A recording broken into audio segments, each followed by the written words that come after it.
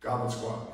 It's all about connecting the abdominal to the deep position of the squat. So that's what's going to really force our posture to be upright and active while still maintaining glute integrity. So we're going to have one weight here. You're going to be right over top of it. Our feet are going to be slightly turned out about hip width apart.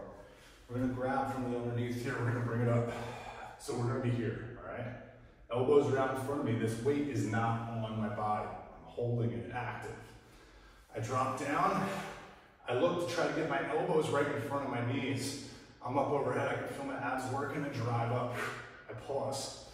I drop and drive. That's it. Most important thing.